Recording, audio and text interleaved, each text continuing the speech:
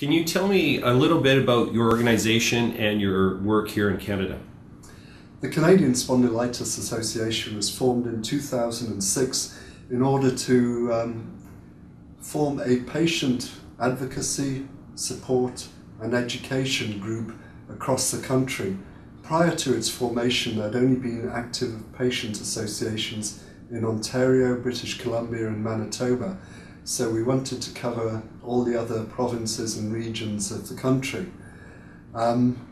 It's a totally volunteer group. We're federally incorporated as a not-for-profit corporation.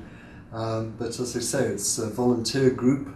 We do get some funding and we're just trying to grow our membership. It's very important to my mind that anybody who has spondyloarthritis becomes part of the community, to advocate for that community and also to provide the researchers with some bodies to look at for questionnaires and even blood samples, etc. We are in fact the patient side of SPARC, the Spondyloarthritis Research Consortium of Canada. How do people get involved with your organization? There's several ways. They can contact us through social media, Facebook or by Twitter.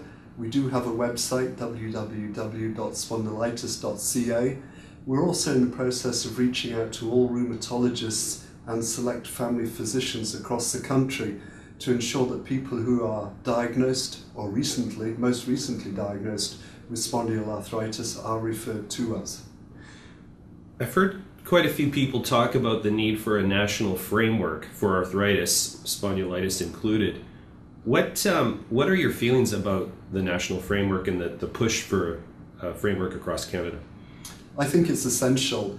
Arthritis is not terribly well understood by the general population and by various levels of government.